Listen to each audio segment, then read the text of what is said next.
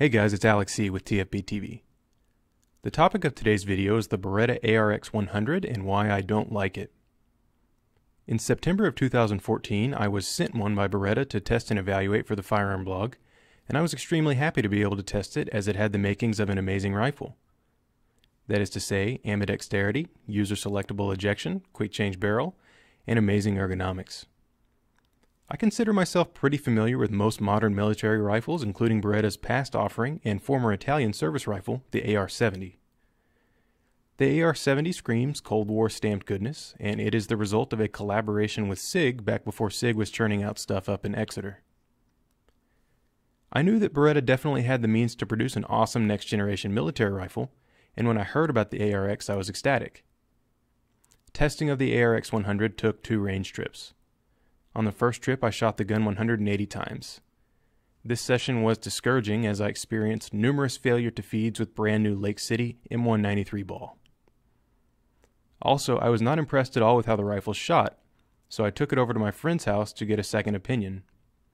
He and Patrick both wanted to check out Italy's latest contribution to the Italian national defense. We measured the trigger pull and were taken aback. It was so heavy that it actually maxed out the trigger pull gauge. We did get it to read once, though, at 11.5 pounds. Again, 11.5 pounds. That is worse than an AUG, Tavor, or FS2000. Also, the short, stubby charging handle being a generous term, caused Patrick to pull the bolt to the rear and scrape his knuckle on the shell deflector badly, which actually resulted in blood being drawn. The charging handle is about 1 inch long and maybe 1/8 of an inch thick because it has to be swappable from left to right, so this is a compromise. Handle being a generous term, I think charging pick is more appropriate. Despite these blatant flaws, I did convince Patrick to come along to the range and help me test this gun a little more. I cleaned it up as best I could and took several loaded magazines with the same Lake City M193 ball ammo.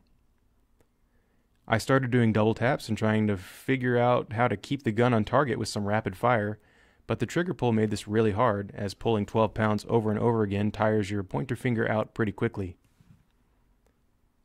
That said, we did perform an accuracy test of the rifle. Here I was not optimistic at all. The sights included with the gun are poorly constructed in my opinion, and at the time I was told that Beretta was redesigning them.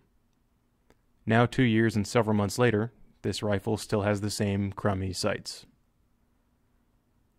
At 100 yards with M193 ball ammo, I was able to eke out a 2.56 inch group, and I averaged 3.4 inches. To me, this is unacceptable of a rifle with an MSRP of $2,000. So in short, for a rifle with a street price of over $1,800, I expect a lot more. The dainty folding stock is horrendous, the sights are awful, accuracy is subpar, the trigger is a joke, and the charging pick makes being behind the gun nearly as dangerous as being in front of it. The ergonomics, such as the bolt release being accessible by the shooter's trigger finger and the quick change barrel, are not enough to offset the rifle's bad qualities or the $2,000 MSRP. In my opinion, the ARX 100 is probably the worst value of the latest generation 5.56 military-style semi-automatic rifles on the market. Its high price is frankly insulting to consumers, and 2 years ago, when we were told there would be some changes to make the rifle more palatable to consumers, nothing changed. Actually, I take that back. One thing did change.